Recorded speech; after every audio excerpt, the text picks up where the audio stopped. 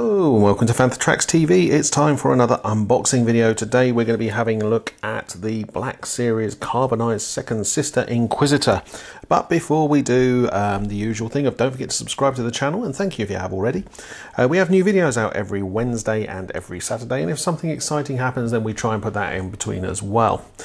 So today we're looking at the Carbonized Second Sister. There is a companion video to this that has the standard one in there. That will be unboxed as well. And then I will, in both videos, try and do a comparison as to what they look like. If you want to know about Carbonized, I'll put a link in both the bit at the bottom and also in this video to where we've got the guys from Hasbro explaining why things are carbonized and why they're so special. Right, get rid of that one. On to this. Let's have a look at the box. So it is a standard box, but it's got a lovely chrome metallic-y type feel to it. And look, on the front, as you can see, there she is in her plastic prison, looking pretty good. I think the carbonized thing works really well on there. And it says carbonized graphite. There. Black Series, Second Sister Inquisitor, and from the game Star Wars Jedi Fallen Order. On the side, we can see it's number 95, Second Sister Inquisitor. Says that at the bottom there as well. And then on the bottom, for all you fans of the barcode, there's the barcode. That's zoomed in nicely.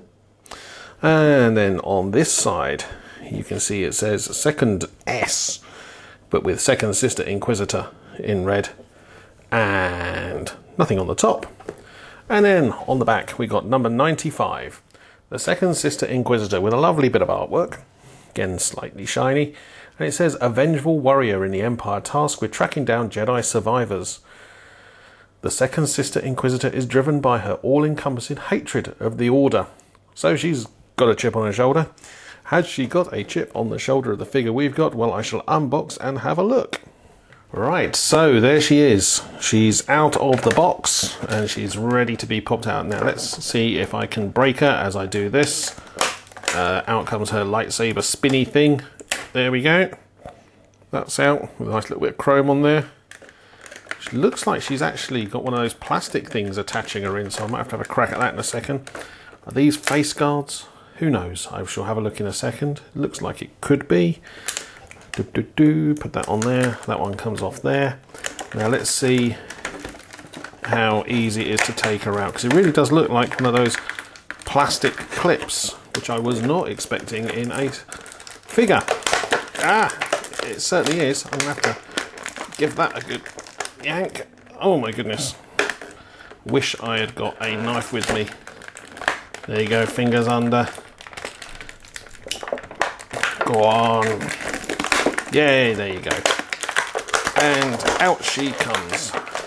Cape and all. Boom. Knock that over as well. There you go. Brute force wins the day. So let's have a quick look at her. So I bring that into focus. There she is. So what we have is articulation on the helmet. Cape does indeed come off, so I shall take that off. And I think those are actually shoulder pads which go on in a second. Again, this chrome metallic finish on there looks good. Articulation on the shoulders, on the elbows, on the hands. Same on the other side. Torso does also move a little bit, but it's a bit tight. Thighs, knees, and feet. Like I say, these look actually like shoulder pads, he says. I could be wrong, but I think they are. Yeah, they look like they go on there. So I should do that for the posing. And she has her weapon here as well, looking pretty good. So I shall get her in the poses, and also you can have a look at her in comparison to the regular figure. So here we go. Here is the comparison between the two. You'll see them better in the poses. I will put them together so you can see them in the light box. But as you can see, the carbonized version has this metallic sheen to the Second Sister Inquisitor. And as we know from the Hasbro guys, there's no what's called base colour on this. Every part of this figure is painted, which is kind of cool. Looks really nice and shiny, which is nice, but the figure itself identical, and it's really about whether you like the chrome or not, the shiny effect. I quite like it, but like I say, we'll do some comparisons in the light box and you can see it better. Talking light box, let's get her into the poses.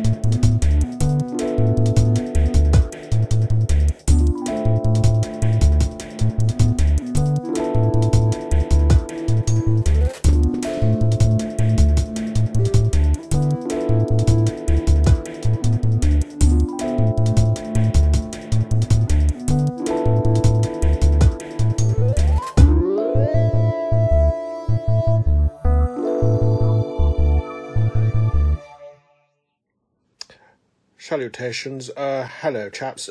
Great that you watched the video. Really pleased that you took the time to watch it. Now, if you liked it, don't forget to like and subscribe to the channel and tell all your friends. Subscribing is good because we have new videos every Wednesday, every Saturday, so don't miss out.